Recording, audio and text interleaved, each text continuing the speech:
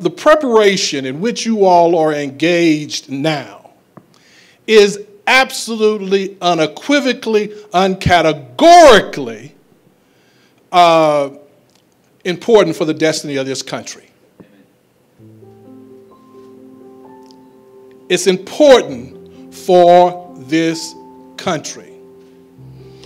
Now, as Richard was saying, that you look at the television and you go online and you look in your newspapers, and when the conversation is about the economy, a lot of the people that they talk about are folks who are in they're lawyers, they're bankers, and we need lawyers. And we need bankers. As a matter of fact, that's what I'm going to do when I leave here, is meet a banker. As important as those pieces are to an economy, there is no economy without you. There is no economy without you. In the United States, we do football, American footballs. Your football we call soccer. But we do American football, and I think the closest equivalent to that here is rugby.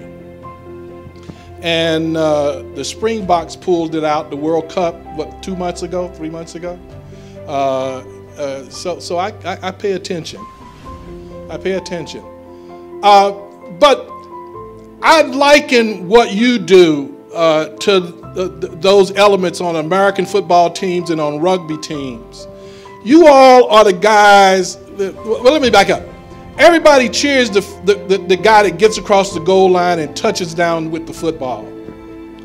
That's when the bells and the whistles go off. But you don't get to the end zone unless somebody is effectively doing some blocking and tackling. Am I right?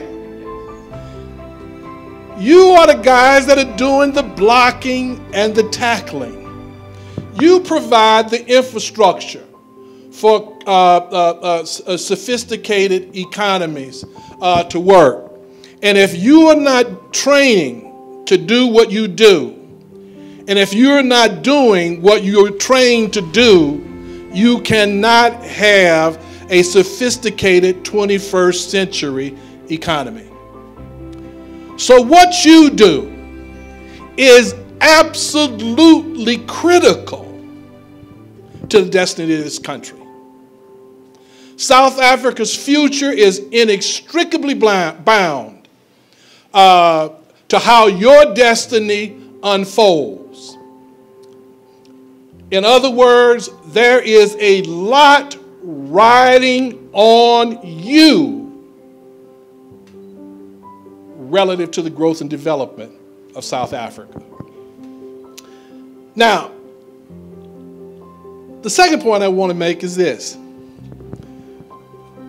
What you're doing is essential. It's not glamorous. And so it's easy to underappreciate your contribution.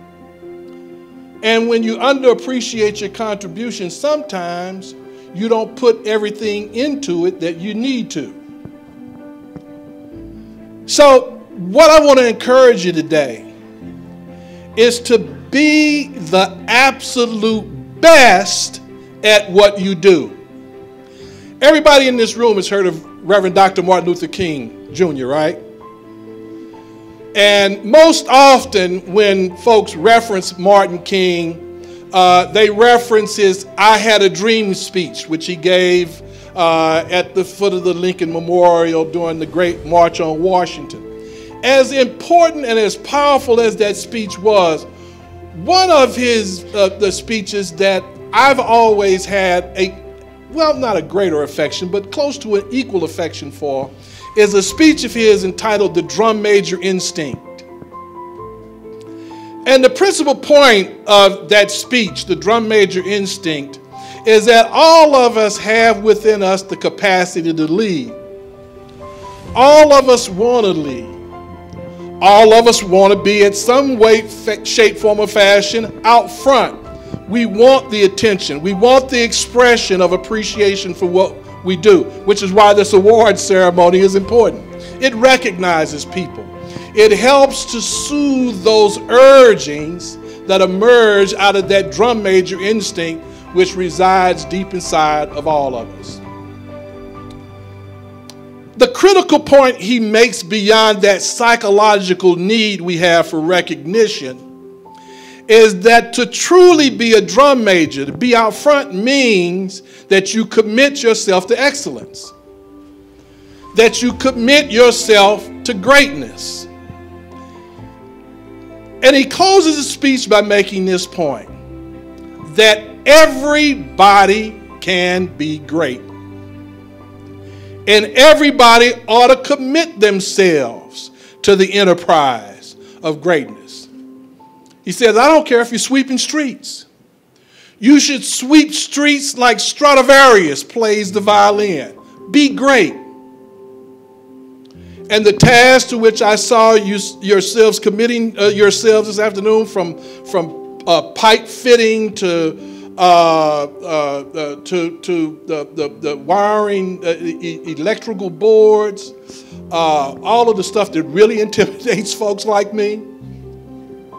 We need you to commit to greatness, because if you do, there is no limit to what you can achieve, and there is no limit to what South Africa can become.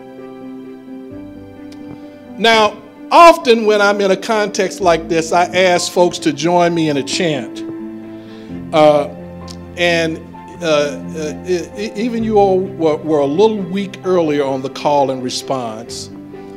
I'm going to trust you to join me in this and put your foot in it. I want you to put a little something in it. So I'm going to ask everybody to stand real quick, please. Now remember, I said you all are integral, absolutely integral to this country becoming what it would. And if you don't aspire to greatness, there is no way the country can be great. So now let's do it. If I believe, I can achieve greatness. Greatness is my destiny. A new world must be my dream. God bless you all.